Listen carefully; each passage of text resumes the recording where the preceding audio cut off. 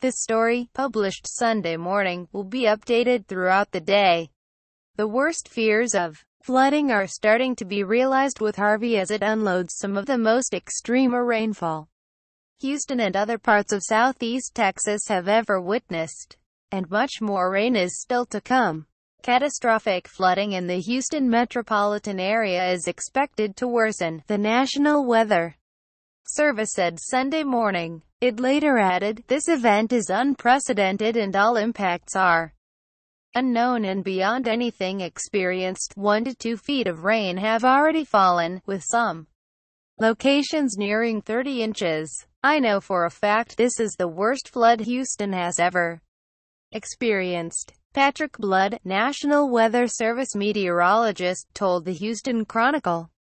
The Weather Service office in Houston reported 24.1 inch of rain in 24 hours as of 7 a.m. Sunday morning and said this August had become the wettest month in recorded history due to the storm. It added the majority of rivers and bayous around Houston were at record levels. Some were exceeding previous records by 10 feet. Volume-wise, this has likely reached the rainfall that fell during Allison in June 2001, and it continues to rain, said the Weather Service office in College Park. MD, responsible for rainfall forecasts.